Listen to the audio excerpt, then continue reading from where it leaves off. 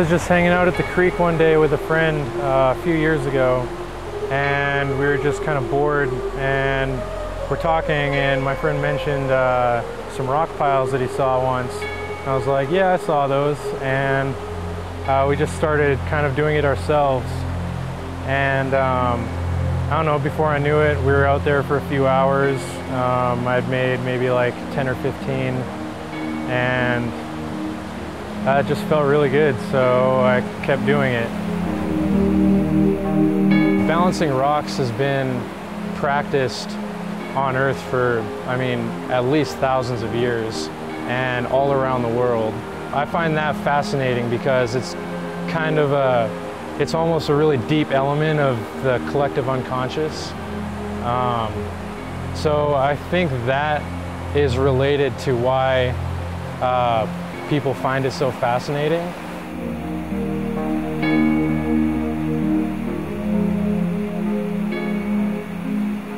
I'll look for various shapes depending on kind of how I want the balance to go.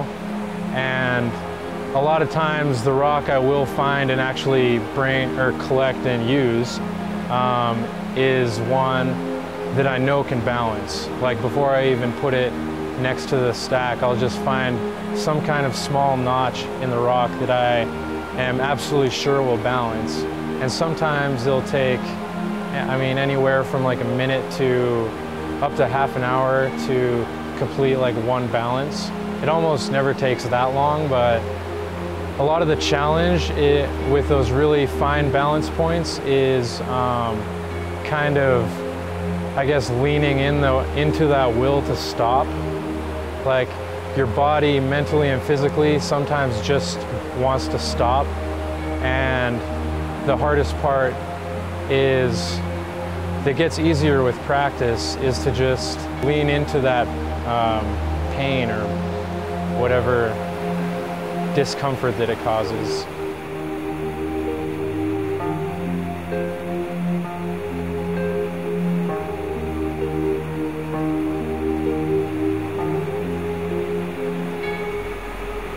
Just the sound of the water rushing by really kind of drowns my thoughts out, which kind of helps in the, I guess, meditative process.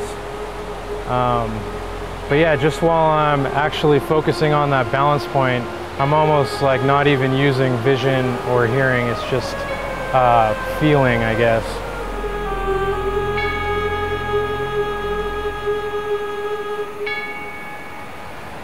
Yeah, I used to tube a lot, but I kind of stopped because as I've been out here balancing rocks, I've seen so many tubers.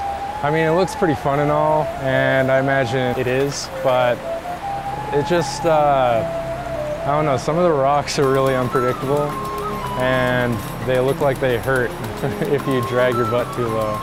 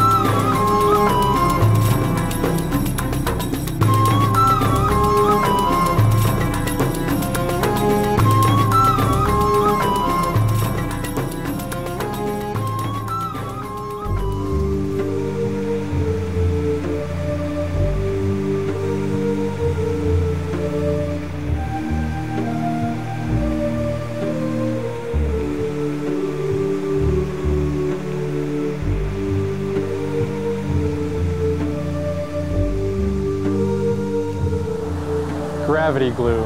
I do it with gravity glue.